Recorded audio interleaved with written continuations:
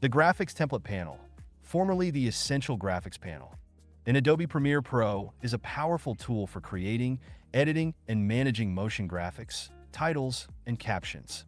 Here's a breakdown of what you can do with it. 1. Browse and import templates.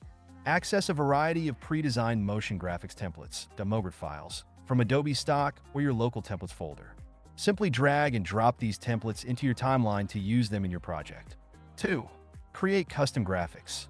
Use the Type tool to create and customize text for titles, lower thirds, and captions. Utilize shape tools like the pen, rectangle, and ellipse to create and customize graphics elements.